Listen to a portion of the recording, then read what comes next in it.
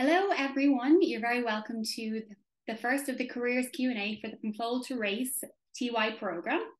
Today, our guest is Anne Channon, and she is the Education Development Manager at the Irish National Stud. Anne is responsible for developing thoroughbred educational programs and promoting equine education and safe practices in the thoroughbred industry. Anne manages the Irish National Stud Thoroughbred Breeding Management course, which has produced many of the world's leading thoroughbred experts. So Anne, you're very welcome and thanks a million for joining us. Thanks, Amy. Delighted to be here. So we might just get started. I know I had sent out a little form to your teachers, so any pupils who submitted questions, thanks very much for that. That'll help us to guide the Q&A at the end. But before we get to that, I have a few questions of my own for Anne. So Anne, can you tell us a little bit more about your pathway into your career in particular, so your story of your career? Okay, I suppose I was fortunate enough to have been brought up, in a family that were surrounded by horses and greyhounds and all kinds of animals. And it just instilled in me, a love for the horse. And I suppose it wasn't until my teenage years that I got interested in the actual thoroughbred and horse racing. And I suppose a family friend was involved in training race horses. So I used to go at the weekends and my school holidays, help out in the yard, ride out. And I just got a passion for the industry then and really knew I wanted to be involved in some way. I suppose I was fortunate enough, I had the opportunity to, work at the weekends and holidays while still going on to college. And I went into the law side when I went to college, and that was the area I went to, but I still had the love for the horse and just decided, no, I want to go back out into the industry. And I suppose I've worked in various aspects of the industry over the years, and each area I've worked in, I've really, really enjoyed it. Perfect. Thanks, Anne. So you might tell us a little bit more about the Irish National Stud in general, considering that's where you're based now. So just from looking at the website, even if any of the pupils had checked that out, they would have learned that the National Stud, it provides visitors with knowledge and the understanding of the unique story of the Irish thoroughbred. So perhaps if you could tell us a little bit more about the stud itself and the Irish thoroughbred. Of course, Amy. The Irish National Stud, we've been here many years now, but our main business model is we breed the thoroughbreds. So we breed the racehorses here on the stud farm. We would have 8 stallions of our own, which are very busy at the moment covering our mares, and we also do a lot of foaling here on site. And we generally foal approximately 350 foals each year. It's a working stud farm, but it's also one of the only stud farms in Ireland that is open to the public. So we allow visitors to come into the stud farm each year and get up close and, right up close to these animals and see how a working farm actually operates. And it's wonderful to see the visitors coming in and to watch them interacting with the horses so they can go up to the paddocks and pet the foals, give the foals a lovely scratch if they want it. And this time of the year is just so special when you go out to those fields and you see the foals playing around and, enjoying themselves out there. It's wonderful to see. But at the end of the day, we are, the business, and we are operating a very busy stud farm. I got the opportunity to visit the stud. I think it was just before the foaling season last year, and it was amazing. Got to meet some of the the heroes in racing and some of the individual very, very famous horses. So it was a really great experience. Yes, we do. We have 5 famous horses here on site. I suppose they're retired from their career in racing, and they've come here to live the remainder of their lives in luxury. We treat them as kings here. So they're out in the paddocks each day enjoying, grazing around, and they love interacting with the visitors and getting a few carrots. But it's lovely to see that there is, after the racing career, that they are well cared for, and they're going to live out the rest of their lives here as kings, as I said. As kings, very good. That's exactly the impression that we got when we were out there, all right. So, and you manage the Irish National Stud Thoroughbred Breeding Management course. Could you tell us a little bit more about that and perhaps what a person might need in advance of starting something like that? Yeah, perfect. Yeah, it's one, I suppose our Thoroughbred Breeding Management course is our, most renowned course that we run here at the Irish National Stud, and it's been in existence since 1971. And I suppose to date we have over 1,400 graduates from 32 countries around the globe. And a lot of our graduates are out working in the industry and have some high positions within the industry. Each year, from several hundred applications, we select approximately 27 students to come here to the Irish National Stud for 6 months. And I suppose it's very unique in that the students get the opportunity to work very much hands-on. So they're actually rotating around the different, yards on the stud farm. So they could be working and doing on-the-job training in with our stallions, in our foaling unit, working with our mares and foals. And they do that, throughout the day.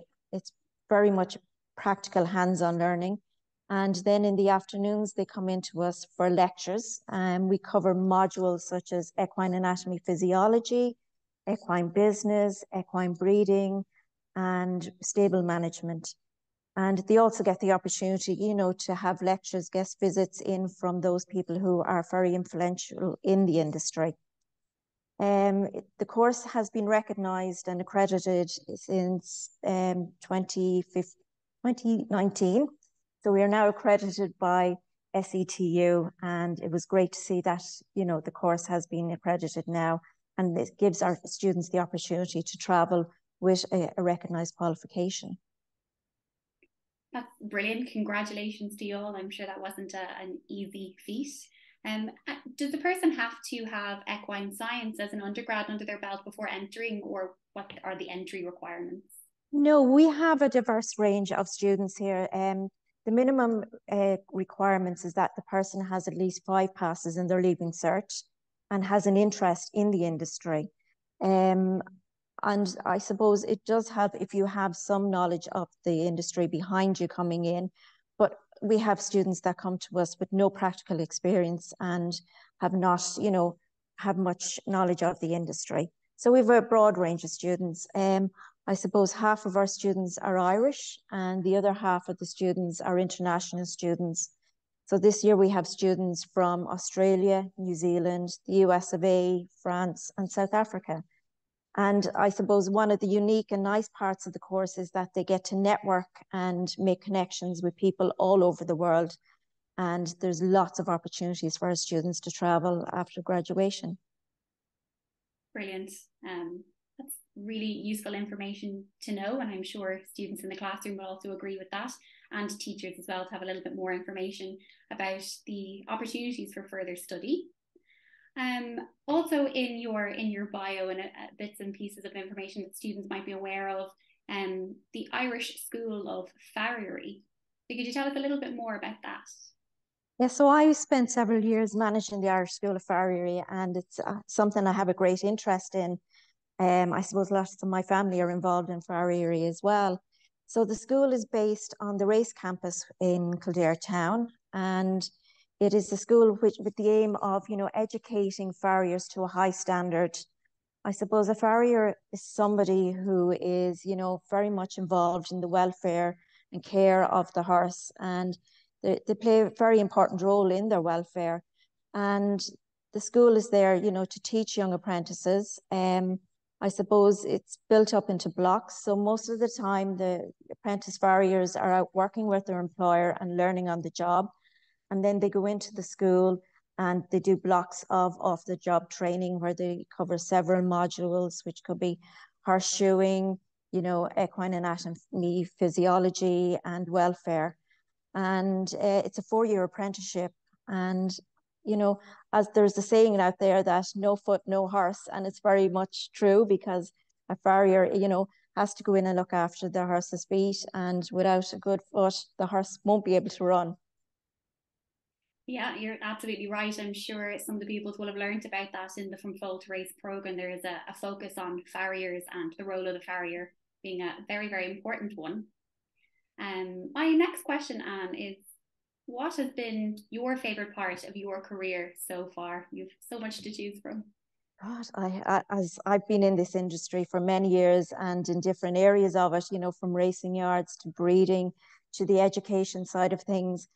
And each day, I suppose, has been a highlight. There's nothing better than going out and seeing a foal being born, watch the foal develop and then following its racing career with the dream of maybe going out there one day and winning a classic race. But I suppose my favorite role is where I am at the moment, working with young people, working with the next, generation for the industry and hoping that I can inspire them and mentor them, to find a career within the industry. And there's so many roles within this industry. It's not just practical, based out working in the yards. I mean, if I look at our own stud farm here, we have people who are out in the yards taking care of the animals. We have, vets that come in to work with us, our farriers. We have people who work in the office, we have finance departments, we have, legal departments, HR departments. So there's so many roles within this industry. So it's lovely to see the young people coming in and finding, their feet within this industry. Definitely, and that's another key objective of the From Foal to Race program, which is to just introduce people to the vibrant industry and the various careers along the way, along that From Foal to Race story. So this fits in really well.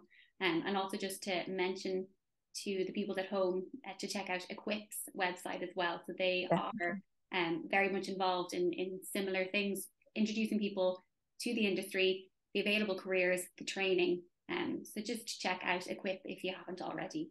Definitely, it's a great website to go to. If you're wanting to start a career in the industry, go to that website and there's so many helpful pieces on that will direct you in the right direction. Lovely. So the last question that I have, and I have a few questions from pupils at home. So the first one for you is, do you have any advice for young people considering a career in the racing industry? Oh, definitely. I mean, as I mentioned earlier, there's so many career paths within the industry. And it's there's something there for everybody. It's very vibrant industry at the moment. And there's lots of opportunity if you want to travel as well.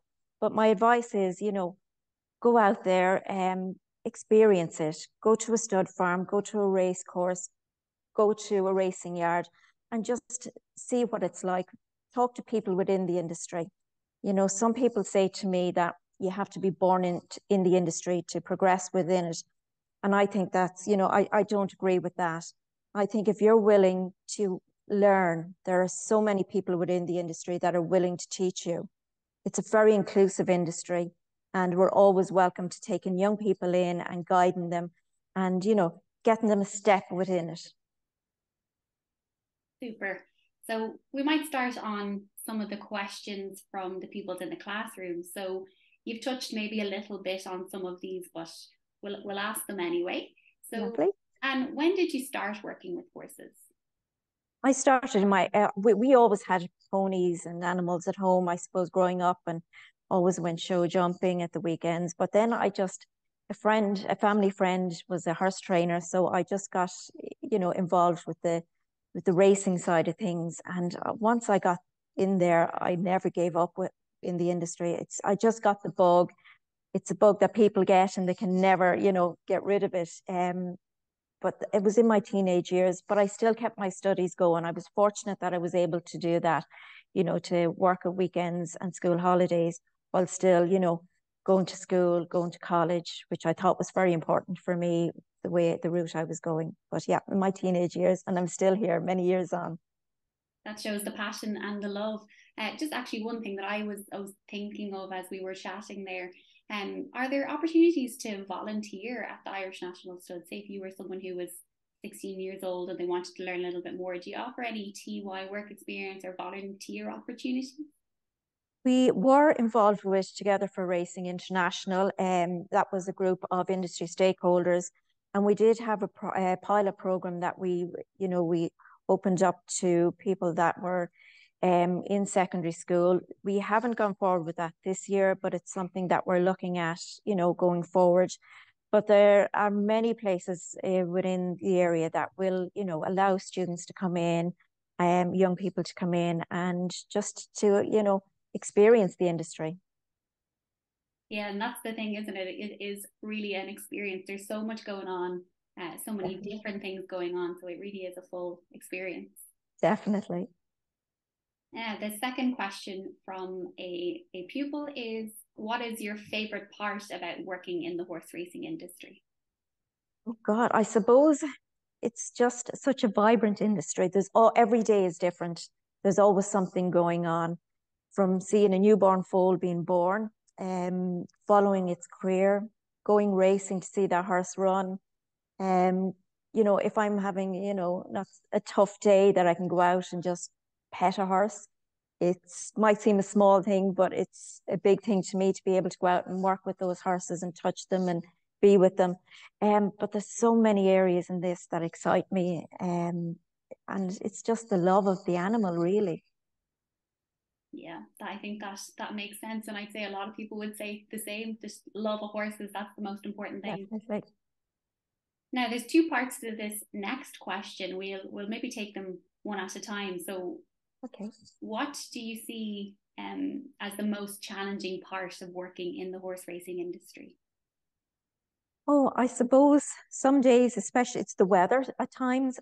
Some days it's wet, it's miserable. You could be tired. You don't want to be out there, in those elements. But I think the good parts outweigh the bad parts. As, there's it's just a wonderful thing to go out there each day, be out in the open air, the open environment, and get up close to these fantastic animals. I mean, they're athletes at the end of the day, and they're just a fascinating animal to be with. So I think the good parts really outshine the challenging parts of it. The second part of that question was actually about the most rewarding parts. And I think that's a good way to describe, the good parts of the industry being very rewarding, personally. And obviously there are successes that come with being part of the industry as well. Yeah, it's just a lovely industry to be involved with. All my family have been involved with the industry, and it's been very good to me over the years. And I just love seeing new people coming into it. We need new people coming into it all the time in order to sustain it. And I think anyone who decides to even experience the industry will love it and will find a really rewarding, you know, lifestyle out of it. Definitely. That's kind of all the formal questions that I have for you, Anne. But Right.